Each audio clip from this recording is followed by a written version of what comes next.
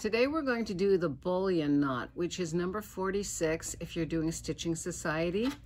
The important thing that you must know is that you need a milliner's size 1 needle. The reason you want that needle is because if you look at it, it is the same width pretty much all the way down the shaft, and the eye is the same width as the body. And you really need that because we're going to be wrapping stitches around the needle.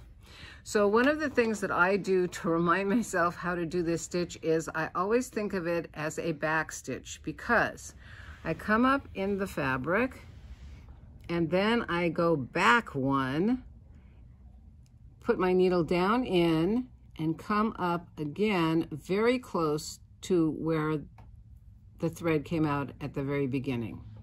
Now I'm going to wrap, and the number of times that you wrap makes a difference as to whether your stitch is going to lay flat or whether it's going to stick out a little. So if you want a dimensional stitch, you're going to wrap more. But we'll stop here.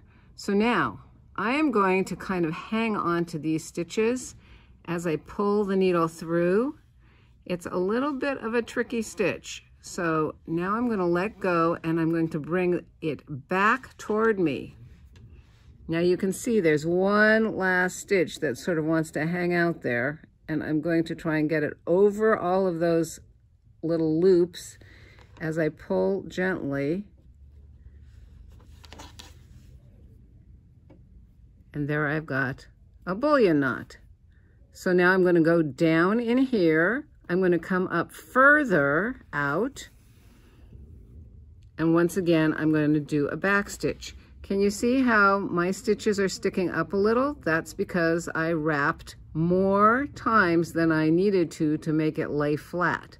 So you're going to have to play with that when you do it yourself. So here we go. I'm going to go in again very close to where my last stitch ended. I'm going to stick the needle through, and I'm going to wrap a whole bunch of times.